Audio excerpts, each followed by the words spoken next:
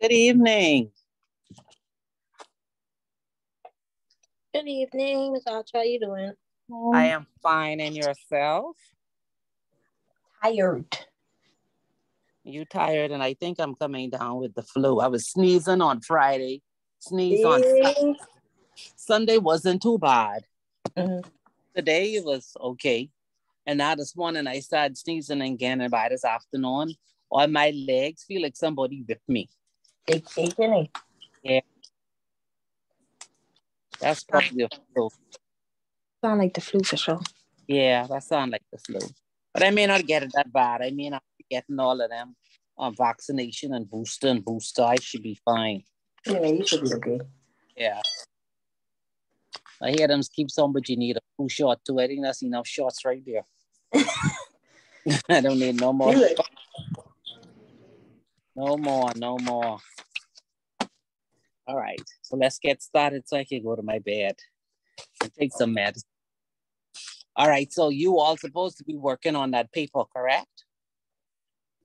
Yes, ma'am. Yes, ma'am. Okay.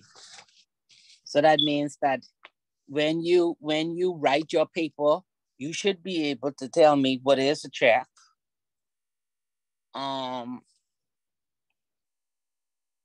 Based on the trend that we're going internationally, why it's important, why they're moving from paper check to, I guess, the discontinuance of check, looking at what the risks are, and then you should comment on that transition.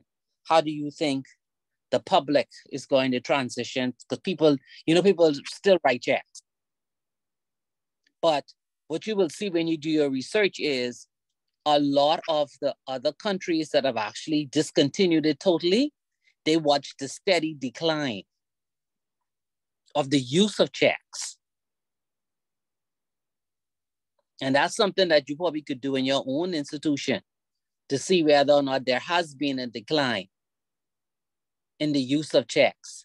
And then look at where we are going now in terms of self, because we're moving away from paper and everything now is technology based.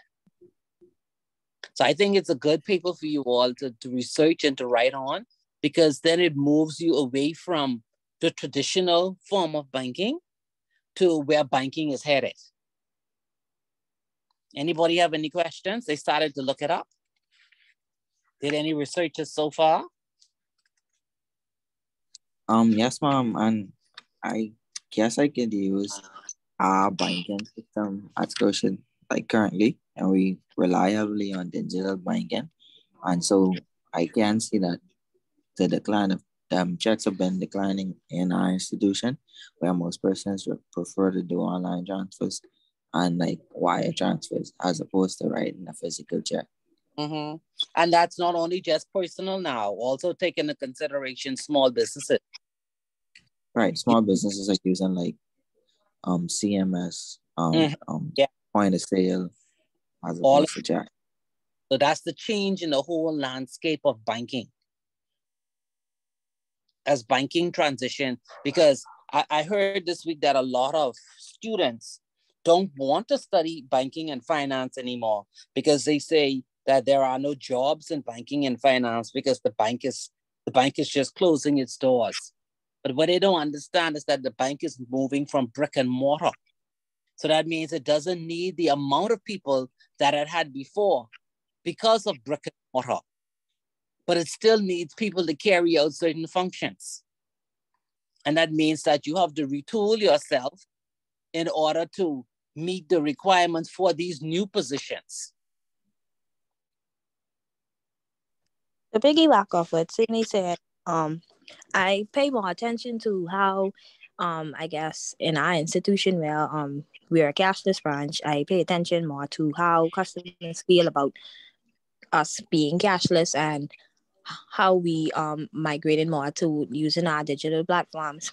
And it's more so the older clients that don't really agree with it, but I mean, I guess we're also moving away from that era anyway. So I pay more attention to that and take notes of, I guess, how certain customers feel about it.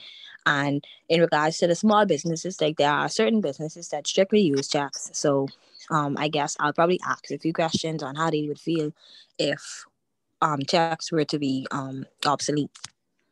Well, I mean, we're heading there. I mean, just by the governor just mentioning it and saying that's where we're headed, I mean, he doesn't need the public's permission. You see what I mean? He is the governor. So once the banks agree that that's where they're transitioning to, and you can see that's where the Canadian banks are already going. So it's only just maybe just the local domestic ones now to join and say, okay, we need another 6 months, or we need another 8 months or a year, or we'll do a dual system and just phase it out completely. Right. So when you do your research now, you need to see maybe if you can find anything that wrote about the transition. And like how you saying, it's the older people who like either they're afraid of it or they don't want to let go. See if any of those jurisdictions mention how they address that. Because that could help you also in your day-to-day job and trying to encourage people to use the digital platform.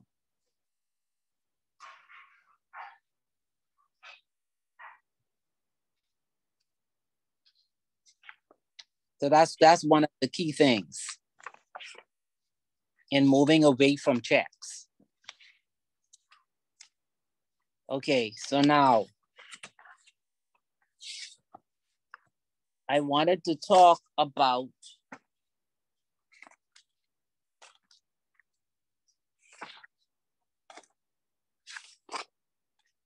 ATMs.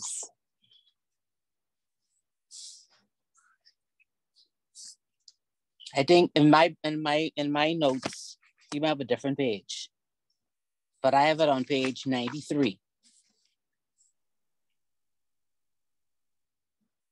And it speaks to the bank itself having a duty when it has an ATM machine. And that duty includes guaranteeing that the ATMs are designed, programmed, and operated to respond accurately to the proper commands of cardholders authorized to use the ATMs. And I know that Scotia recently at East Bay, they moved from having 2 to 4 machines. And I watched the customers getting all frustrated because they don't know which ones are deposit only and which ones dispense cash. So people just get frustrated. Even the one at Eastern Soldier Road, you'd see people getting frustrated. Now, when I say people, I don't mean the younger ones, the older people, because they expect that every machine will do the same thing. That's why you calling us out like so. What you said? Why you calling us out like so? We try our best. Well, okay, but I could go to RBC. If I go to RBC has only 2 machines. You don't like your money if you go to RBC. One take deposit. If being honest. One take a deposit, and the other one is where you can get cash. Just 2 machines. But all of our machines deposit and dispense cash. The depositing is just like an extra feature. But all of our ATMs dispense cash, and soon directly all of our ATMs will be depositing. Okay, because I see that they're changing them out. But yeah, I see at RBC sometimes they're very long lines. Very long. Now I don't know, but everybody is speaking who I know who bank at FCIB say FCIB is the best. I don't know. They say out of the 3 Canadian banks, they prefer FCIB. They okay, I guess. And RBC is at the bottom. Very much so. Bottom of the food chain. Yeah. But Scotiabank is the leading bank in the Americas. Just putting that out there. I heard you. And so you have to keep the ATMs in good workable order and always provide sufficient information to the bank of completed cash transaction. Another thing you have to look at is that, I don't know, as you move more into that digital space and having more of the ATM machines in different key locations, I think you sometimes have to look at, let's say, the proximity. If you go out east I think there's a Scotia in the pharmacy, Seagrapes. If you look at RBC, they're at the food, the gas station by Blanco Bleach. Right. Other than that, you'll have to drive to RBC, Prince Charles Shopping Center. Mm-hmm. Or you'll go to Scotia on Eastern Soldier or Wolf and Jerome. Now, Scotia does have a ATM in the gas station on Prince Charles. In Rubis. Yeah, in Rubis. So that's another thing, especially when one, let's say if East Street and Soldier Road, let's say all of them are out of cash. It was a long holiday weekend. You see people driving all over the place, trying to find an ATM that has change.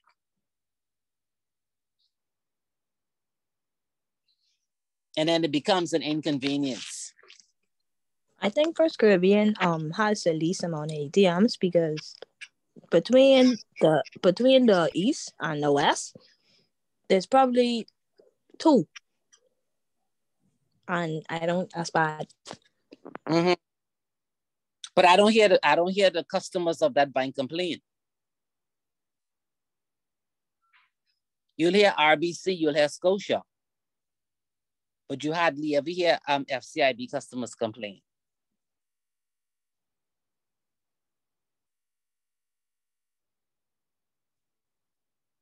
So sometimes, of course, the machine, the ATM, fails to give you the correct cash. And that happens, because that happened to me when I was short $100. What happened is that when they stack the money in the ATM machine, they stack what you call it a filler. You know, there's a blank sheet like separating the money. That blank sheet was put in there. So when the machine counted out the $100 bills, it counted that as one.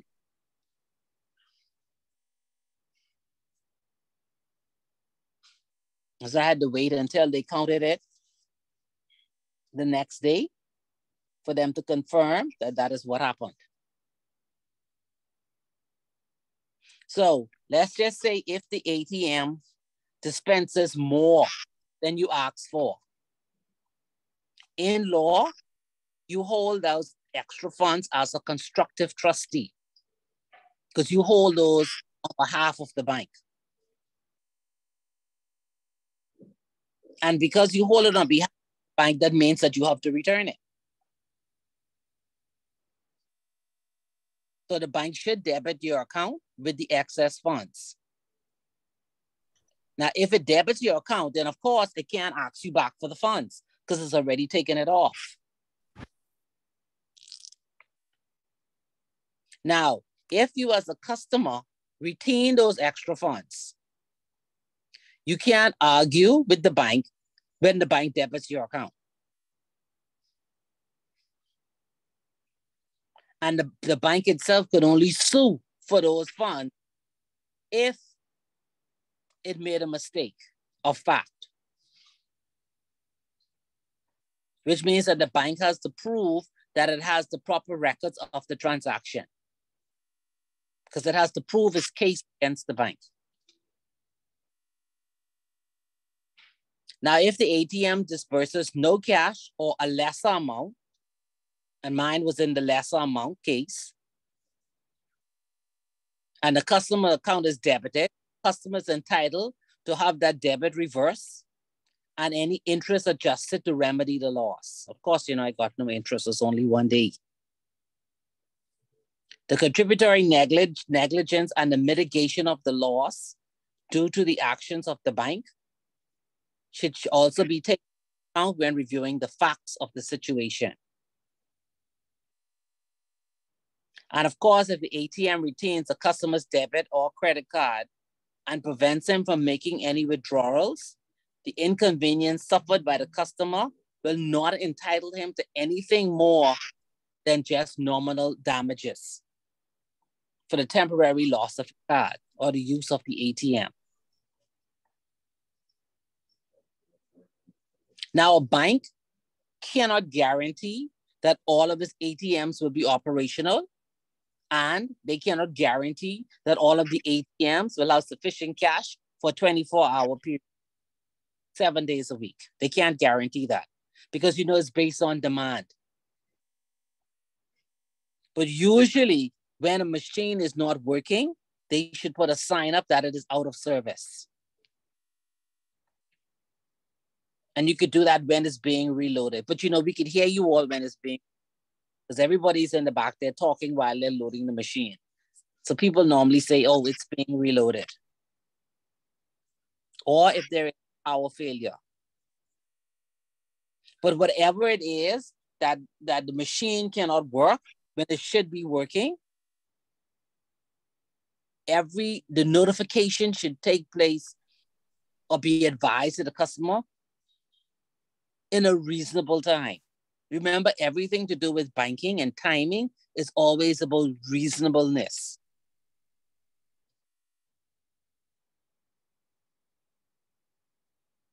And if it's necessary, you could always, let the machine is going to be down for a longer period of time, you could always direct the customers to where they can go to another ATM machine that is nearby.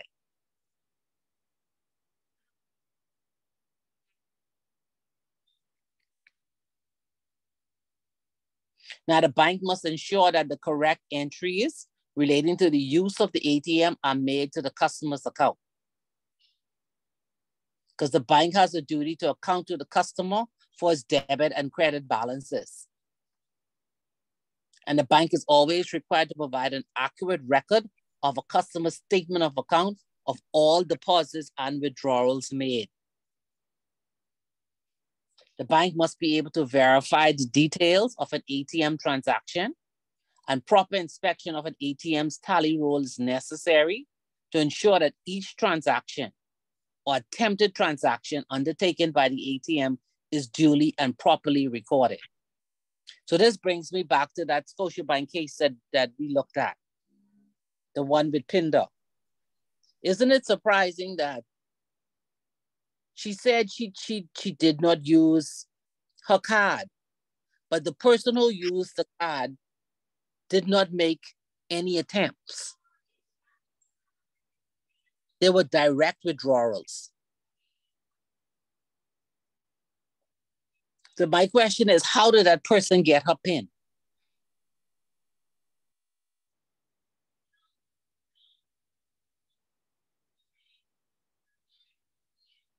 That's a question, right?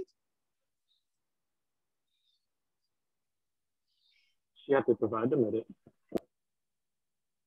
It had to be someone who she provided that PIN to.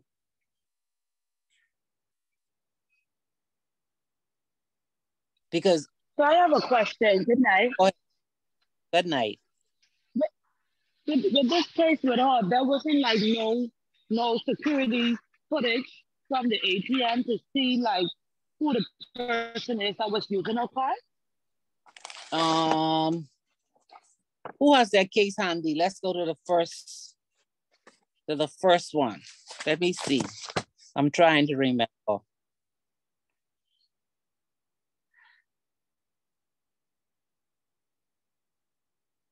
Because her argument at the first instance was that she did not give the card holder her PIN. But with a card, you have to have the PIN.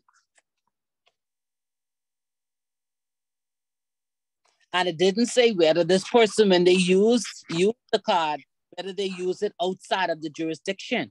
Because then you would say it was probably a foreign who came here and skimmed the card, you know what I mean? Got an imprint and then used it elsewhere. The case didn't say what they just withdrew cash. And then that begs another question. How can you withdraw all of that cash?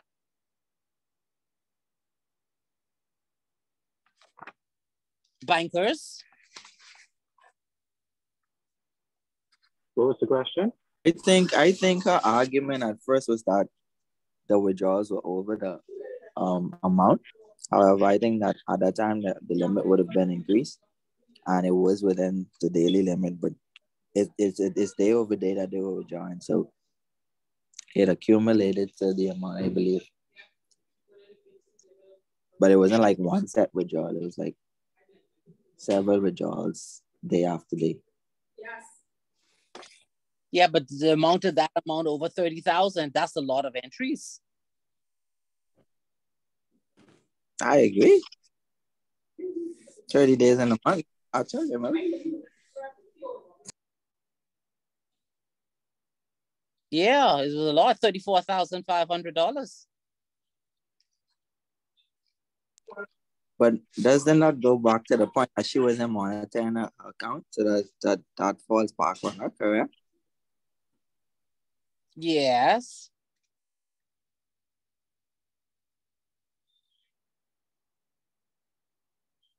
Because I'm looking at here where they say Mr. Ed Smith, in charge of corporate security for the bank, did show her some photos. She accepted that if the card and the PIN matched, that the system would not have failed. She was then shown photos of the defendant's supplemental bundle of documents, which she acknowledged seeing before. She agreed that she was responsible for ATM card and the PIN.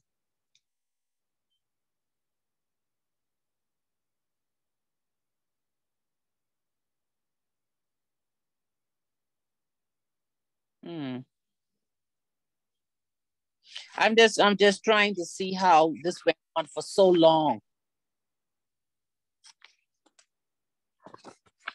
And no alerts.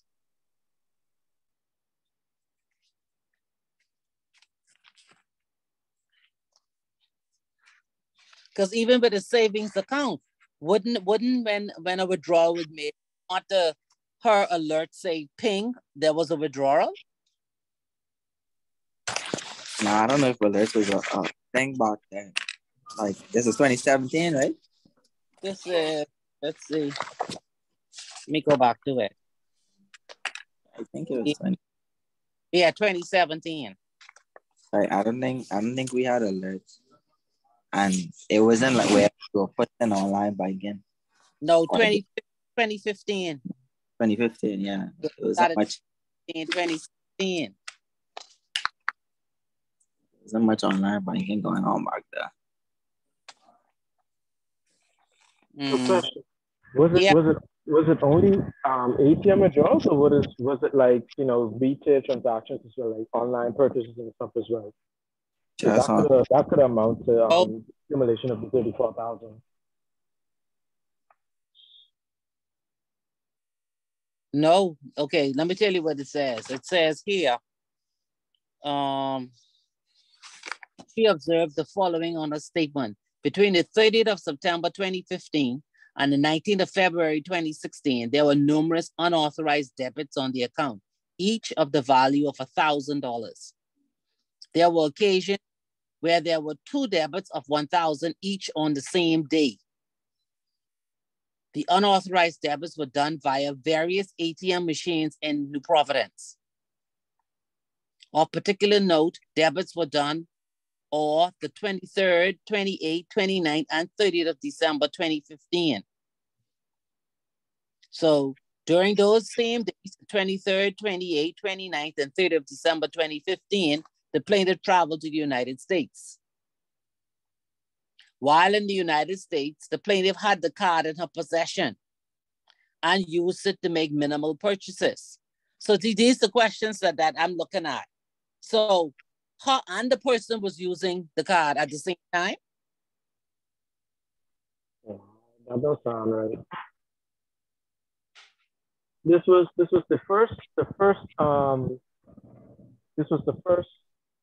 her versus Scotiabank or Scotiabank versus? No, Scotiabank.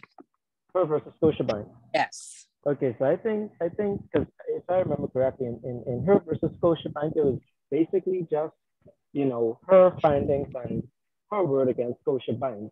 And then in the second one, Scotiabank went and, you know, got the facts of the transactions and what's not. So I think if we look at the Scotiabank versus Pimna, we'll find, like, you know, the factual, you know, use of the debit card, because I mean, if the limit was 1,000 back then, or 1,500, I can't see how you could withdraw 2,000. Yes. 2,000 in one day. That doesn't make I sense. agree with you. So I think that was just her,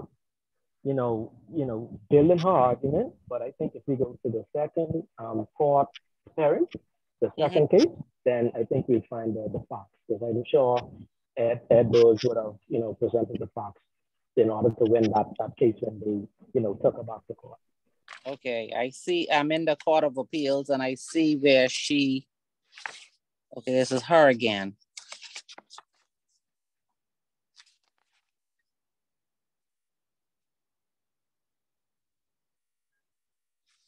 Let me see if they talk about it.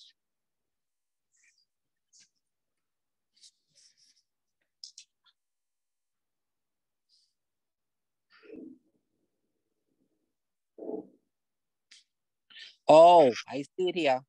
I see in paragraph 12. The plaintiff was asked whether she was presently in possession of an ATM card, to which she replied, no, indicating that she was unable to locate her ATM card as of September 2015. But didn't she say in the first matter that she had her card with her? Yes, ma'am.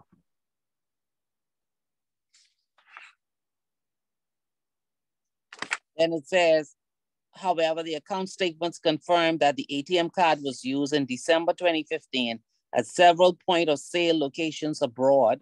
But that's when she was away, which the plaintiff confirmed that she had authorized. The plaintiff then stated that she had found her card for such purposes, but that she had misplaced her card sometime later, as she was at the time not in possession of same. So what, she lost it, then found it in December, and then lost it again? Yeah, that does sound right. Pretty much coincidence. The plaintiff, in breach of her agreement with the bank, did not timeously advise the bank of the allegedly misplaced ATM card. Because if I have that amount of money on my account. But if you have that amount of money on your account, right away you report those, right. You reported lost or stolen. Right.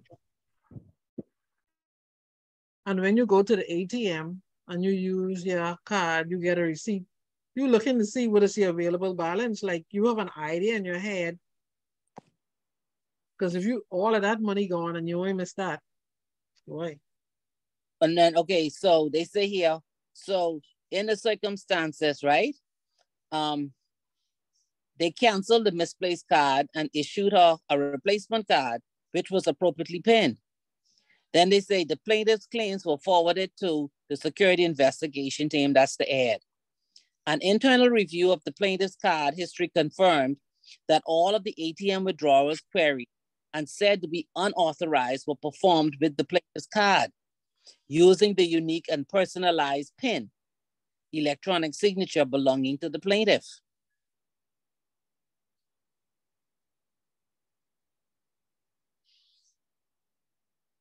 Then they say in November 2016, she came back again and said that more funds were moved of her account. And again, upon an internal review of her card history, it was confirmed that all of the ATM withdrawals queried and said to be unauthorized were performed with her card. So again, now she had gotten a new card with a new PIN. So how did this person get her new card and her new PIN to withdraw funds? She provided that person with the PIN number. I think, Ms. Archer, that that sounds like to me. That sounds like she had somebody, could have been a significant other, who was using her card, and then she find out, she get mad, and it's the only way she thinks she can get this money back. That's the only thing I could think of. Yeah, because it's not adding up. No, and that sounds like that person was close to her. Mm-hmm. If it was. I was thinking the same. Close. Mm-hmm. So that's what that sounds like to me. That sounds like, okay, she had somebody and she gets swing so she can try put this on the bank. How the bank allow that? Yeah, that's what happened. Yeah, but there are cameras like you were saying, but I'm trying to see where I don't see no mention of camera Anybody saw a mention of camera? No. Because all they keep referring to is that as far as they could see, the use of the card and her PIN, and that's it. But I thought that's what the cameras were there for too, so you'd be able to see who was using this card.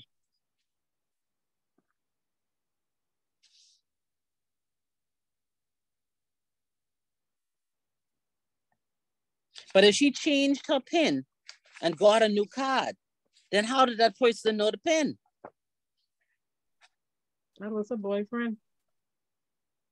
Yeah, because it doesn't add up. It doesn't add up at all.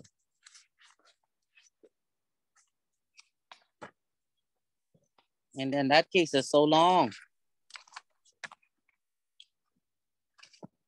Yeah, that was one on the ATM. That was too long.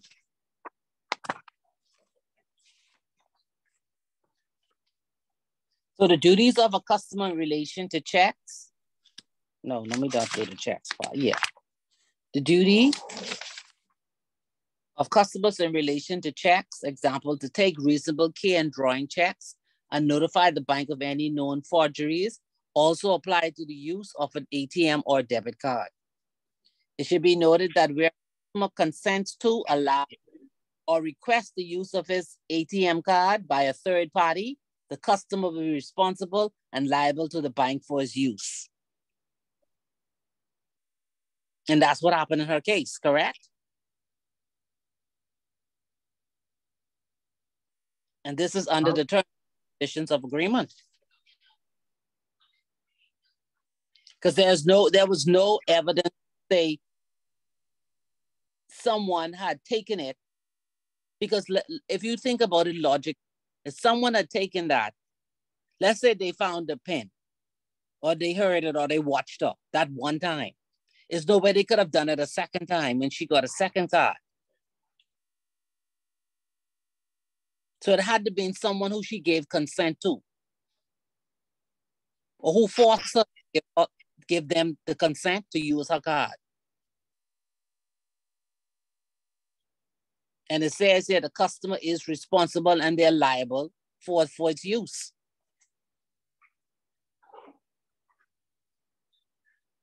The bank's use of the ATM's tally roll to validate that it acted on the customer's authority is important in matters where there may be questions by the customer of its use and or the unauthorized debiting of their account. Third-party use of a customer's ATM or debit card may be due to the following. The customer has expressly, impliedly authorized the use of his card by a third party. The customer has acted fraudulently and is falsely claiming the unauthorized use of her card.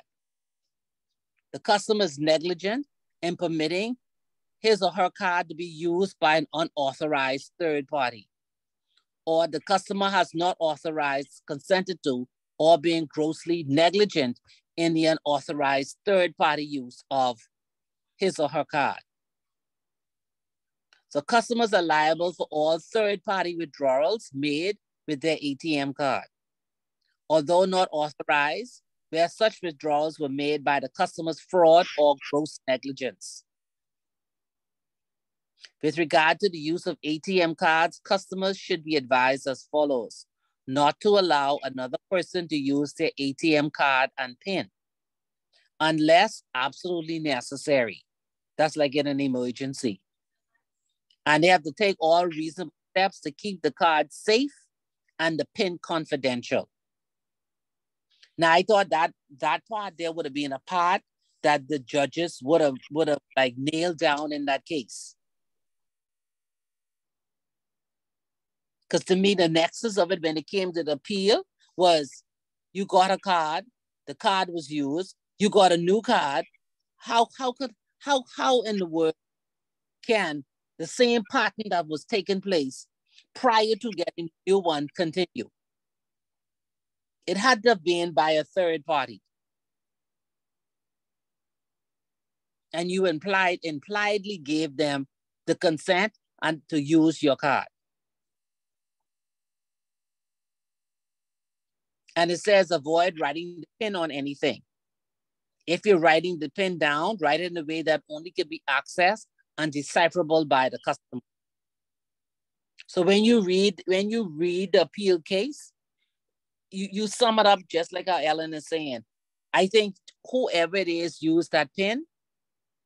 When they went to use the card again, they realized that the card wasn't working, and that means that she had a new one, and they wanted the new card and they wanted the PIN. Because there's no way the first person, if that was somebody on the street, would have had access to get her second card and get the PIN.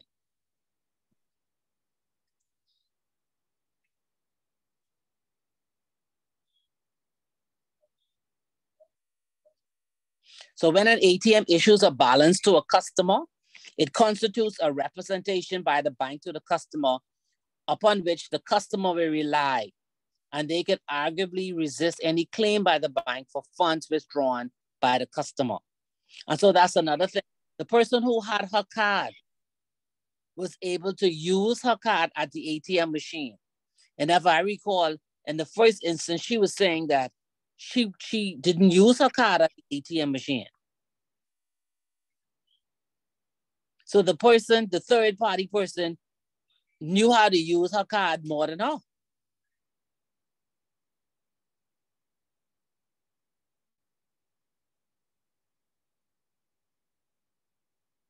The bank must also ensure that its ATM displays and/or dispenses a customer's account balance in a way that does not disclose it to a third party or can be easily visible.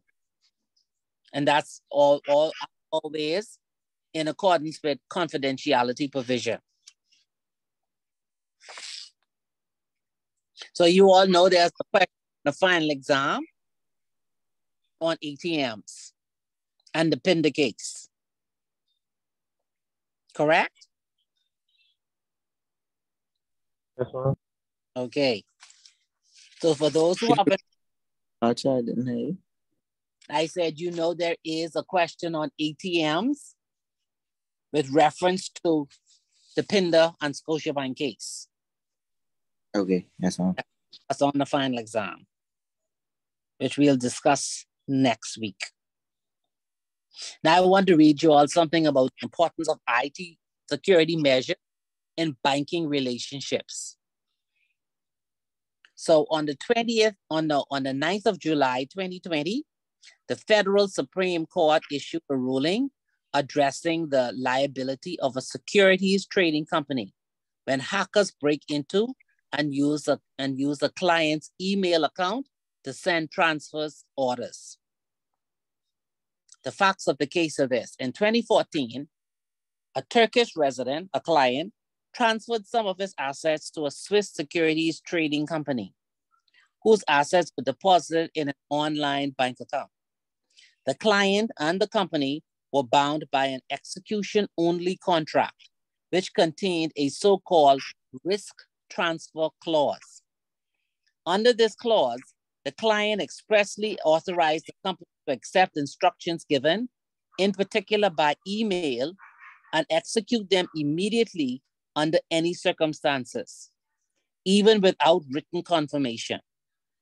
According to the contract, the client assumed all risk, even in case of an error by the company as to the client's identity, and released the company from any liability for damages that the client could incur in relation to the use of email, fax, telephone, or any other transmission medium.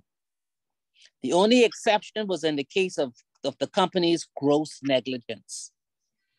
At the end of 2015, hackers took control of the client's email account, following them without the client's knowledge to use his email address, read emails sent to the company, delete emails, and send new ones. In 1 month, the hackers sent 8 transfer orders to the company, ordering the sale of shares and the transfer of funds to a UK account. In total, the hackers managed to extract 34,000 euros and 357,000 pounds of the client's assets. As soon as the hackers use a slightly different email address, the company stopped the transactions and asked the client for confirmation.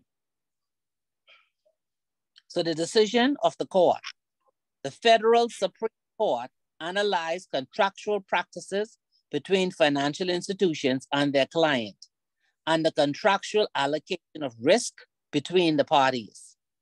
In particular, it noted that banks would, absent any contrary agreement, have to bear the risk arising from payments to an illegitimate beneficiary. However, it is customary for the general terms and condition of banks or other finance companies to include a risk transfer clause, thereby moving the risk to their clients. Any financial consequences resulting from an undetected lack of legitimization or forgery, except in the event of gross negligence by financial institutions, can therefore be contractually allocated to their clients. Absent any gross negligence by a financial institution, clients therefore bear the risk of third parties hacking into their email accounts. This also applies when clients act diligently and in cases of pure happenstance. Importantly, the Federal Supreme Court considered that banks do not have to take extraordinary measures to verify a signature's authenticity, which would be incompatible with a swift processing of operations, nor do they systematically presume the existence of forgery or tampering. This also applies in the case of email instructions. Consequently, the bank's responsibility is not engaged unless a quick look at transfer request shows at first glance serious signs of identity usurpation, like spelling or language mistakes that are unusual for clients whose identity has been usurped. In some cases, any oversight could constitute gross negligence, and hence the bank would have to bear the financial loss. In the case at hand, the Federal Supreme Court considered that the hackers had used sufficient sophistication in imitating the client's writing style so as not to raise any serious indications of email abuse. In addition, the transfers were made to a reputable bank in the United Kingdom. As a consequence, the Federal Supreme Court considered that the company was not grossly negligent.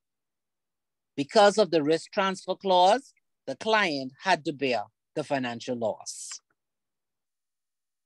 So the comment is, this case is a stark reminder of the importance for anyone using online accounts and online email communications to properly secure their IT systems against hackers and other malevolent third parties. In case of any suspicious activity, it is necessary to immediately assess the situation and react accordingly. Any comments?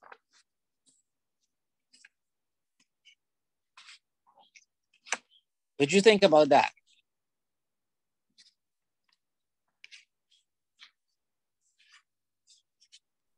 That was kind of straightforward, I think. Mm-hmm. But you see, it's similar in line to, even though this was email account being hacked, you see what the court said, right? That if when those hackers utilize the account, they use the same language. So the company couldn't be charged with gross negligence because on the face of it, it appears as if the customer was making the transactions. There was nothing to alert them. It's not out of the norm.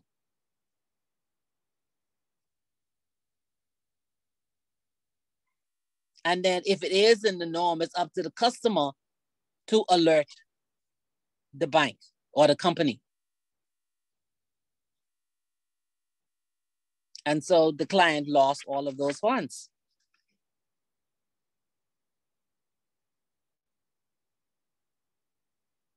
And so you see the risk in this whole new transition from manual banking to digital banking I want you to notice that the risk is changing. The risk no longer rests purely on the bank. The risk shifts now to the customer.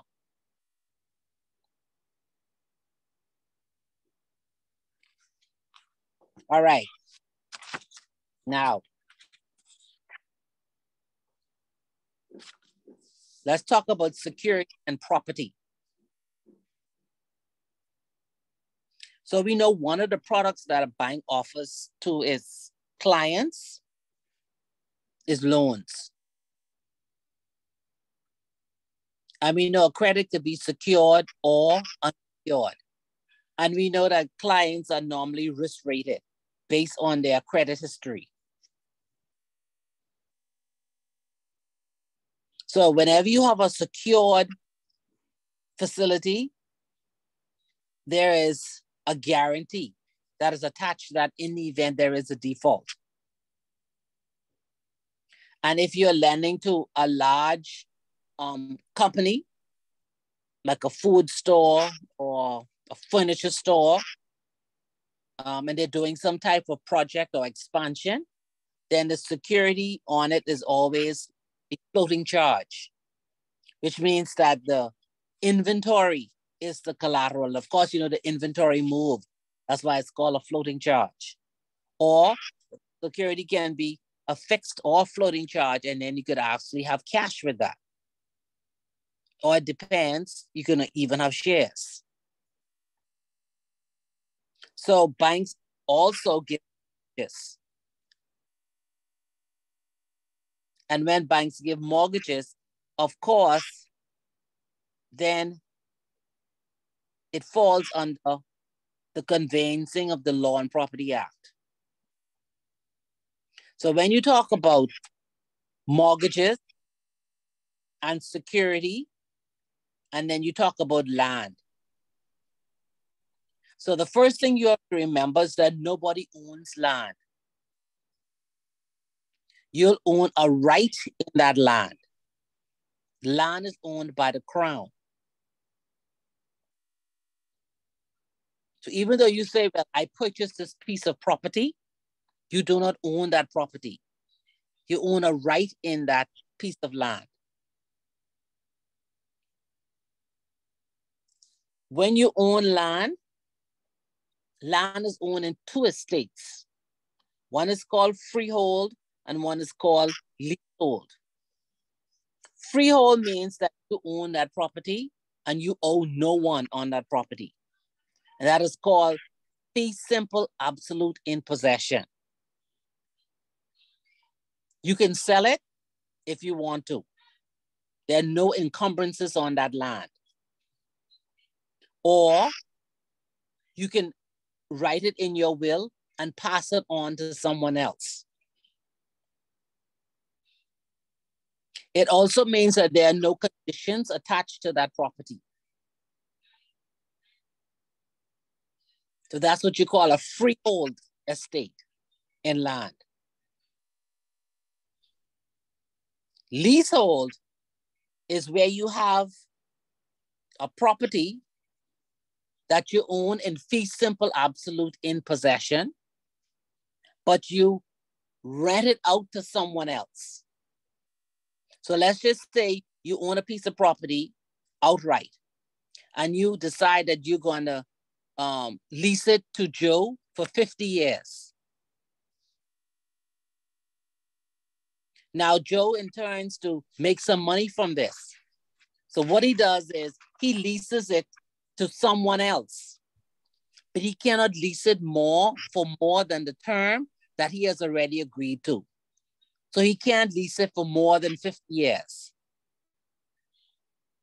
So he can lease it for 45 years or 49 years, but he can't go more. Now, when you talk about leasehold, there are obligations on both sides. There are obligations from the tenant, from the tenant, and there's also obligations from the landlord. And of course, If you don't adhere to the obligation, it can be a breach of contract.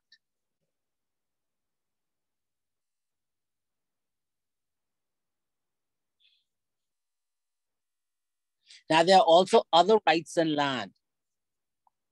One of them can be an easement. And that easement means there's a right over another person's land. So say if you have a piece of land and there are two houses on it, one is at the back. The only way the person in the back house can get to their house is by passing through the yard of the one in the front. That is called an easement. You could also have water is flowing. Let's say if you have a farmland and the water flows through the property and it goes down into the other one.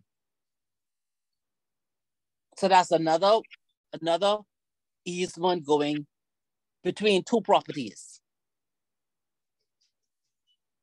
So everyone normally say that the purchase of real property is one of the most important investments that you'll ever have in your lifetime.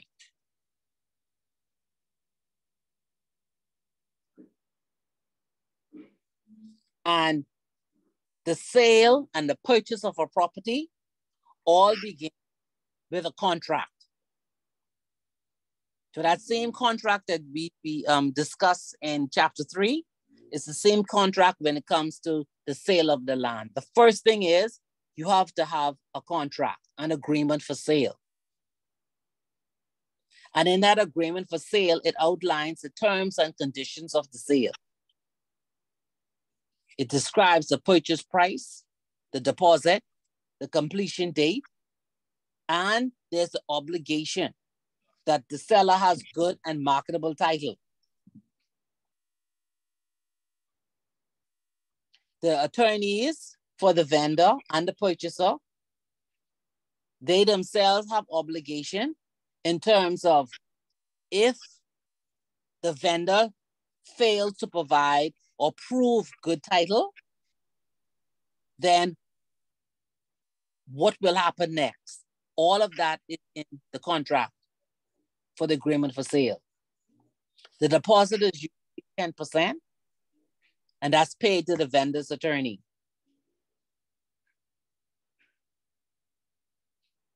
So once the agreement for sale is executed and the vendor provides the title documents, the purchaser's attorney investigates the title. That means he conducts a title search, and he does that through the Supreme Court because he's looking to see if there's any liens against or any judgments against that property. Then he looks for all of the previous owners. And why does he do that? It's because he's going to look at the very beginning when that land would have first been granted. So in land law, the purchaser of a land is not entitled to require title to be deduced for a period of more than 30 years or for a period no further back than a grant or a lease by the Crown or by a certificate of quieting under the Quieting of Titles Act, whichever period is shorter. So he doesn't have to go back 100 years. If in the last 20 years that piece of property was quieted, he can start from that point right there, from the quieting and come forward to the present. The purchaser's attorney can also ask questions or make inquiry about the title of the property to the vendor's attorney. Now, the agreement for sale normally provides for a specified time period for any questions that the purchaser's attorney may have. And that's normally 14 days. And the purchaser's attorney can also ask questions about real property tax, subdivision approvals, survey of the property, whether there is any easements, any restrictive covenants. He has the right to ask all of those questions. Now, once he is satisfied that those questions have been answered, Then the purchase attorney will prepare a report, or what we call an opinion on title, for the purchaser and the relevant lending institution. The draft conveyance is prepared by the vendor's attorney, and it will be reviewed at the time of requisitioning and looking at the cause list by the purchaser's attorney or subsequent requisition. The conveyance will include the name and addresses of the parties, any references to earlier title documents. It will describe the property, and normally there's a plan attached to the back. It would state whether there are any restrictive covenants or easements or right-of-way. If it's a foreigner, you'll have affidavit of citizenship and a witness to that fact, and any other information that's specific to the conveyance. So once everything is appropriately amended and approved, conveyance is finalized by the vendor's attorney and is executed by the vendor and the purchaser, whose signatures are witnessed. And then a completion statement is prepared by the vendor's attorney, and the balance of the purchase price is paid by the purchaser or the purchaser's attorney, less, of course, the stamp duty, real property tax, utilities. The legal fees could range from 1.5% to 2.5%, and that's paid on completion. Commission to real estate agents are also paid at time, and requests are made to utility companies to return deposits to the vendor, and all utilities and real property tax assessments are placed in the purchaser's name. The conveyance is sent for stamping at the public treasury, and the stamp duties to be paid on a conveyance are normally split between the vendor and the purchaser. And of course, you know, the government just out earlier this year, there are changes for stamp duty for first-time homeowners and also for persons in apartments. So the sale and purchase of real property is a valuable commercial experience for all parties involved, with the appropriate knowledge and understanding of the conveyancing process. The vendor and the purchaser and their attorneys can effectively and efficiently transfer title to property with more ease, flexibility, and skill. Any questions?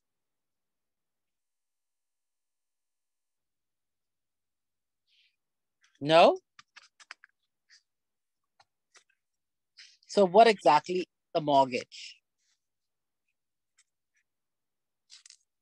A mortgage is an interest in property and is created as a form of security for a loan or payment of a debt, and is terminated on the payment of the loan or the debt. The borrower who offers and grants the mortgage over his property is called the mortgagor, and the lender who provides the money for the loan is the mortgagee.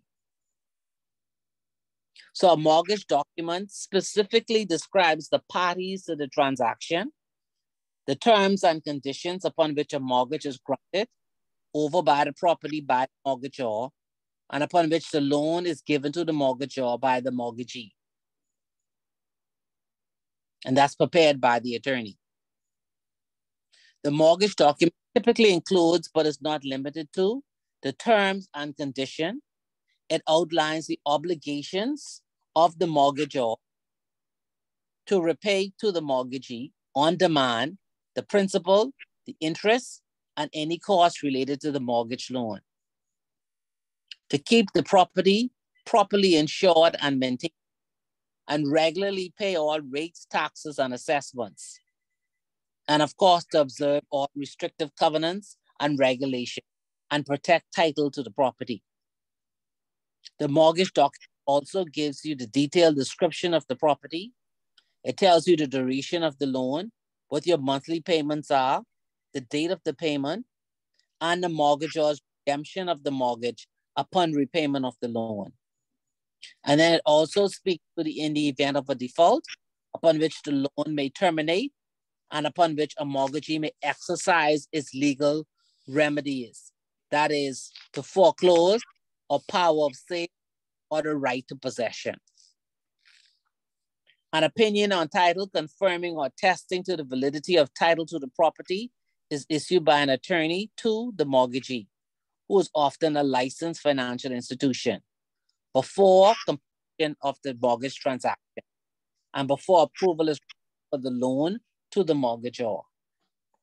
It's important that the mortgagee satisfies itself that it is legally in a position to grant the loan, and particular attention is given to the fact that it is not adversely affected by the rights of persons other than the mortgagors, especially in light of the provisions of the Inheritance Act regarding the rights of spouses and other pertinent statutory and common law principles, because they affect the legal interest in the property over which the mortgage is being granted. Because remember, under the Inheritance Act, the law then decides who gets the assets of the deceased.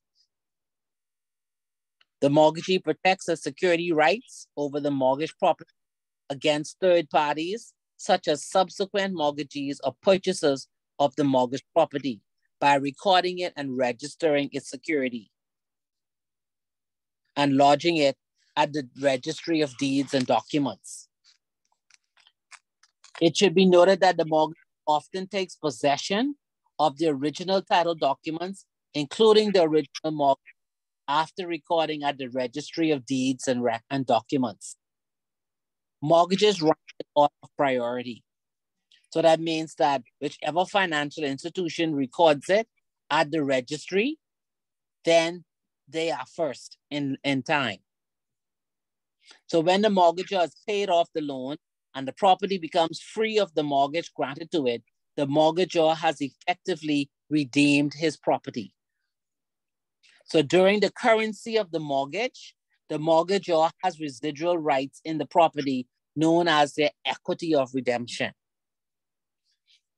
The equity of redemption is the right of a mortgagor over his mortgage property, particularly the right to redeem the property at any time on payment of principal, interest, and cost. The value of the equity of redemption is the value of a mortgagor's unencumbered interest minus the value of the mortgage loan. The laws governing mortgages in the Bahamas have ensured that the mortgagor is protected from any undue advantage by the mortgagee by ensuring that if a transaction is in essence a loan on security, it is treated as a mortgage, notwithstanding its form or the words of the mortgage contract, and ensuring that there is no clause or fetters on the equity of redemption. So this is why you see once a person starts paying down their mortgage and they begin to have equity, then as long as that person can qualify, the bank cannot clog their equity on redemption, which means that once they qualify, the bank itself cannot say, no, you cannot get a further charge on your mortgage, because the law says you cannot clog the equity on redemption.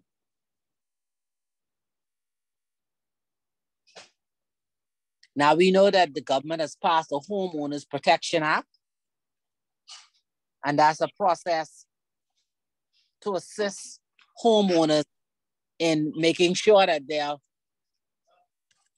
home is not, I guess it more or less stalls the process in terms of the bank exercising its power. So once if the bank decides it wants to take legal remedies after it has exhausted the process under the Homeowners Protection Act, they have 5 remedies. First, they can take you to court for an action for debt, which means to pay the amount outstanding. If it is a commercial enterprise, they can appoint a receiver. They could go after forfeiture. They could take possession, or they could sell your property.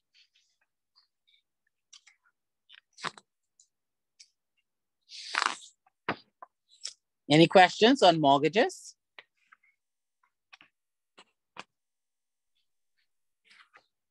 No? Yes? Pretty straightforward. That's straightforward, right? Okay, so next week we'll look at legal issues, defenses, and remedies. And I don't think we need to do FATCA and CRS because you all are quite familiar with that, correct? Those are not on the exam.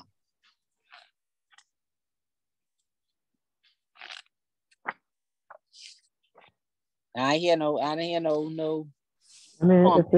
if it ain't on the exam, then no need to. but I mean, you are aware of what they are, though. I'm aware of FATCA, not so much the CRS. It's the first time I'm hearing the term. What is it exactly? Okay, well, I can briefly go over CRS next week. Just so you can.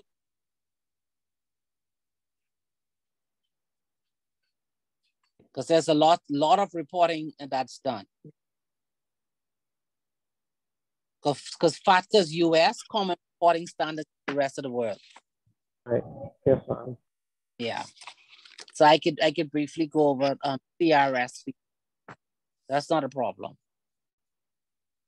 Okay. So next week we'll look at legal issues, defenses, and remedies, and we'll add to that CRS, and then I will tell you all what's coming on the exam. Okay. Just a quick question. In regards to the makeup midterm, I missed the first 15 minutes of class. Did you go over it, or is there any updates in regards to it? I got some, but not all. I know I saw some came in today, and before that I got two persons. So for those who haven't sent theirs in, I need to get it so I can add it on to the grades. Okay. All right. And then go ahead. Good day, Artist Robert. Yes. Yeah. Did you get my assignment? Hold on, let me look and see. You sent it today, right? Let's just say 12 o'clock. Yeah, I think I saw that. Hold on, I can confirm to you right now. Middle of the night. I'm gonna look right now. I see Russell. 5:11. 5:11? That probably is like 1:35. Hold on, I see it 12:53. No. Yeah, that might sound accurate. You should see my it coming from my Scotia email. Yeah, but there's nothing attached. What? Hold on now. I gotta look again. You say kindly attached, but only the Scotia thing spinning. That's probably because I was on BBM. I'll resend it. Resend it. Okay. Right. So yeah, I have Russell on. Strawn. Ellen. On. No. Strawn. I see it. No, that isn't it. Is it? Yeah, I have it. I have yours. Did you take your exam?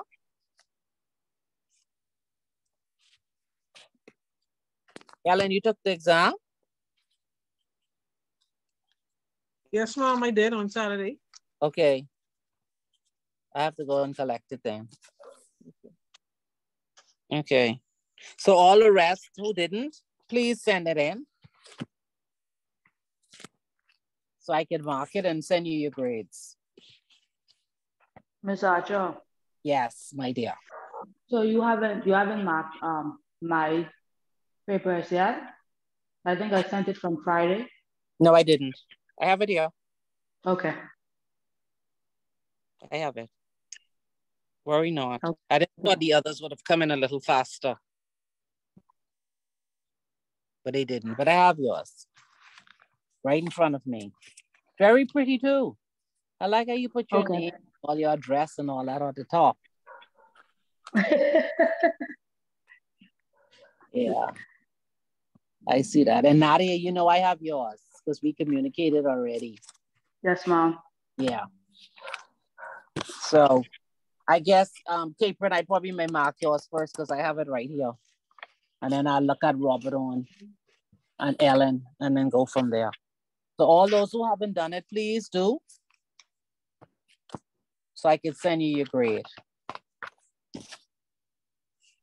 Tasha, you can get mine as well, please. Let me see. Hold on. Sydney. Yeah, yours here.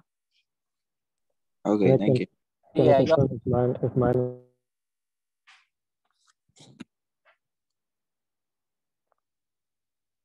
Who was that just now? Hello? No, I don't see that. Really? I sent it on Friday. Hold on. Let me go down. No. Send it again. Okay. Yeah, Tasha Christian 1985 at Gmail, yeah? Mm-hmm. Okay. Yeah, so I mark it and I'll send you all the grades. And then get ready for the final. And no multiple choice this time, right? Say no. Me personally, I don't fancy those. No? I'm speaking for myself. I don't know about the rest of the class. I'm waiting for them now to say something. Multiple choice? I don't mind multiple choice. Multiple choice wasn't so bad. Yeah, you can miss me with the multiple choice. Well, who said multiple choice wasn't too bad? Who was that? I don't want no multiple choice, Miss Archer. Yeah, I don't like it. That was harder than the questions. Seriously. I thought when I told you all what I saw, I don't think that was a good choice. But anyhow. Yeah, we should have listened. I thought it was intimidation, Miss Archer. I thought she was just scared tactic. No. Why would I be intimidating you all? You all are very smart.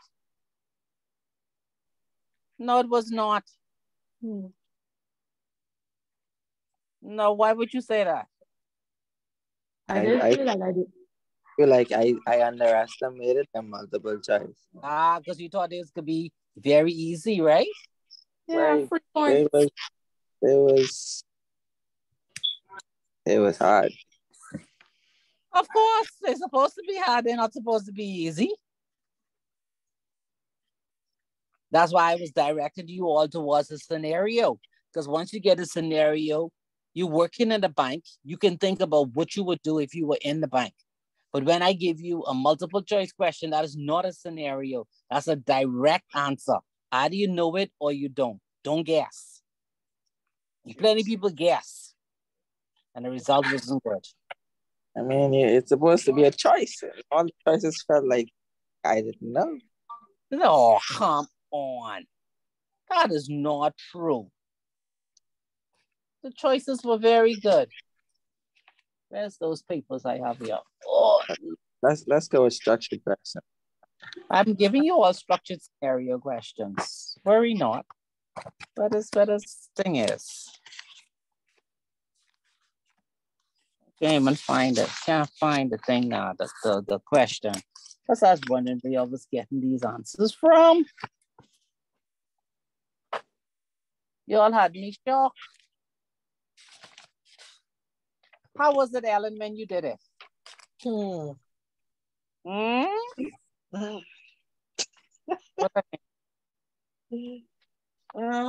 was okay. Yeah, I tell you all it wasn't bad. Worst cases too. Shit. Wasn't that many. Hold on. The majority of people just skip certain things. Like, what was the legal reason in London Joint Stock Bank? Everybody in their essays referred to London Joint Stock Bank versus Macmillan. So why in the multiple choice you couldn't put down the answer? You wrote it in the essay, you know, but you left it blank on the multiple choice. That I couldn't figure out. I found that very strange. And then I went to take my exam. Oh, Lord. What happened? I gone in there ready. And when I reach in there, the woman talked for about 20 minutes. And I was like, Jesus. Everything went out Yes. just right? Oh, they had about 10 other students in there doing exams. And she talking to them and give me your IDs and go through the paper. I just could have put my hand on the desk and cried. And let me see. Because I gone in there to just started writing with all I remember. And then look at this easy question, number 14. List 3 main legislature which are directly related to the law of banking. And some people left that blank. And that was so easy.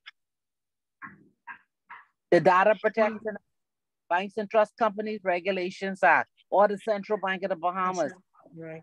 You sure that was the question? That did he say something about as it relates to minors? No, that ain't the one. This is the one relating to banking. Jesus, man. She make me mad. But anyhow. However we get the exam, I just it's like, give me my medicine, let me go.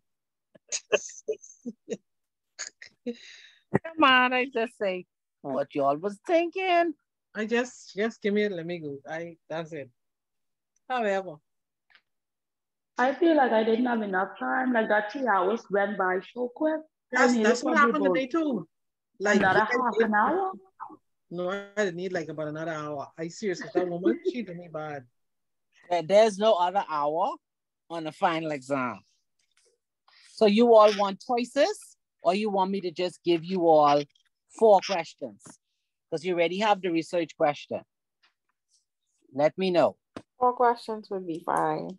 Okay, so I'll just give you. No multiple choice. Okay, I'll tell you all next week what those 4 questions are. Thank you, Jesus.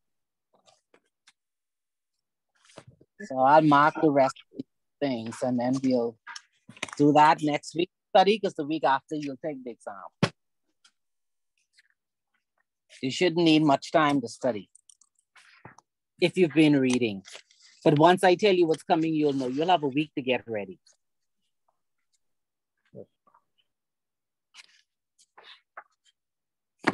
Okay? Yes, ma'am. Everybody sound like they're a little happy now. It puts us in more hopeful spirit. Yeah. It can be now. The midterm is always like that, because 1, you don't know my style. That's the first thing. 2, you got to get acquainted to how to answer legal questions, and you have to think differently. So it's expected in the midterm, so there's no need to get depressed. It's a learning curve.